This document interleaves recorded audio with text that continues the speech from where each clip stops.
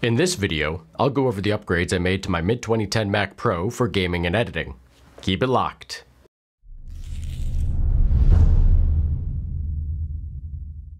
For the past couple of years, I've been using a 2010 Mac Pro 5.1 as my main workhorse.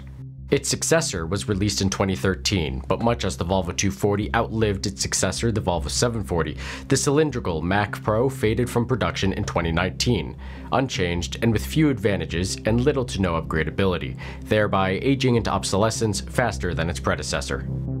At 10 years old, the Mac Pro 5.1 is definitely showing its age, but with the new starting price of a 7.1 tower at $6,000, I decided to see what I could do to lengthen the life of this old gal. I initially bought the machine used, with upgraded dual 3.46 GHz 12-core CPUs, and added a PCIe SSD, OWC PCIe scratch drive, and a Radeon RX 580.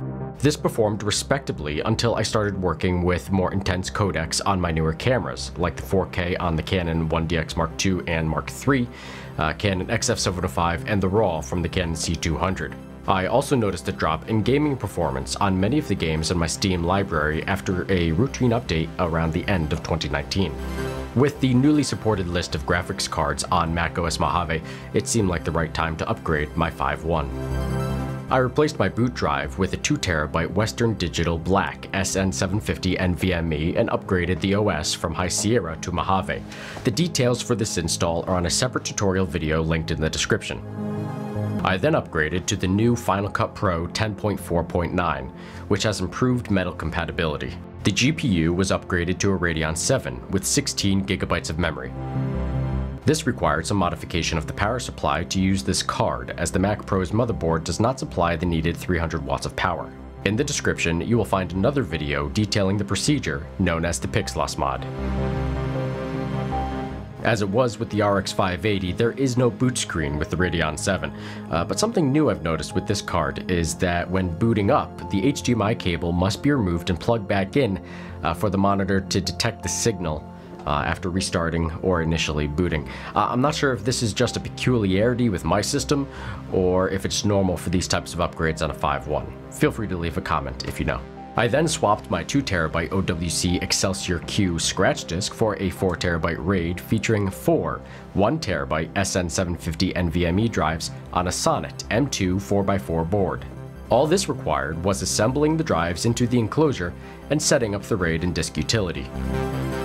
I replaced my RAM with 96 GB from OWC, arranging in a triple-channel configuration for the theoretical speed benefit. On top of this, I have a Sonnet USB 3.0 PCIe card, a 6TB backup drive, and 4 additional hard drives totaling 48 TB of storage for video work. Oh, and of course a Blu-ray optical drive. So, how does it perform?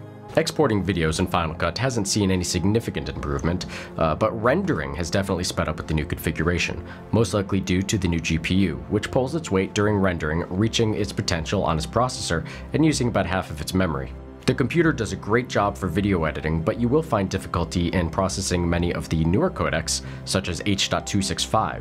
In general, H.264, Motion JPEG, and the Canon C200 RAW light footage work flawlessly, but the new 1DX Mark III RAW and the new H.265 footage, such as on the GoPro Hero 8 and the Canon XF705, will require proxies or optimized media to handle.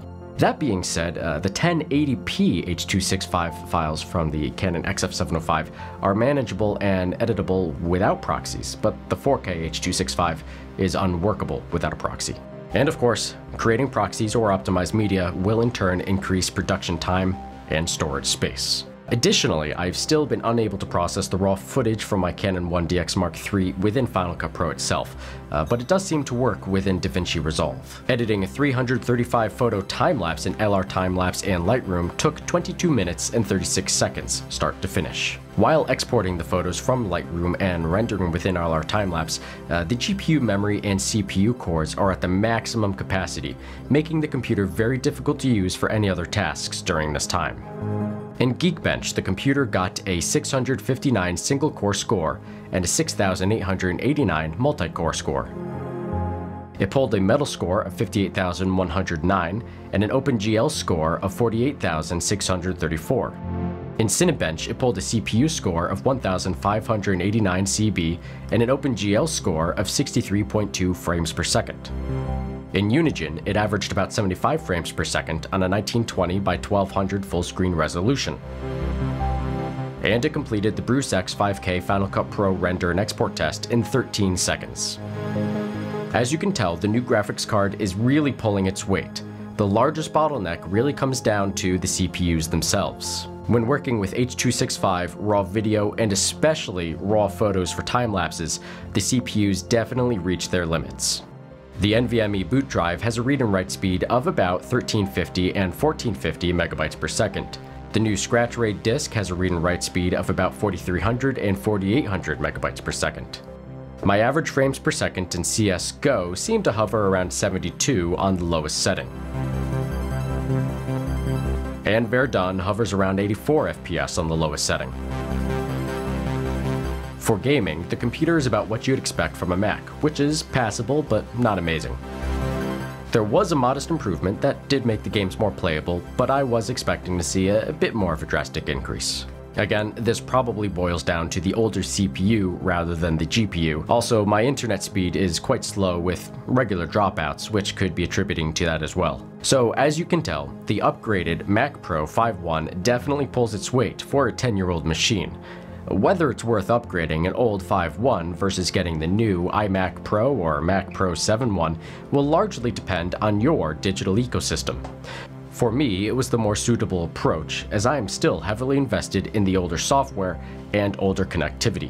Plus, I also like having my library of video work archived on internal drives that don't eject when the computer is put to sleep, as opposed to external drives which eject in that scenario. I don't remember this being an issue on OS 10.6.8. If anyone knows a way to prevent the drives from ejecting in Mojave when in sleep mode, let me know in the comments. But with any luck, this machine will carry me for a few more years before I have to upgrade my hardware.